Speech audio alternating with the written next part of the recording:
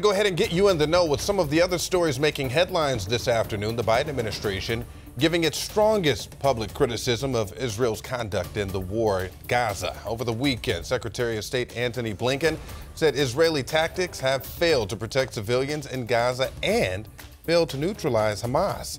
The Israeli military also opening a new crossing into Gaza for aid to be flown in. Israel is urging more than 1 million civilians to get out of Rafah ahead of an expected push into the heart of the city.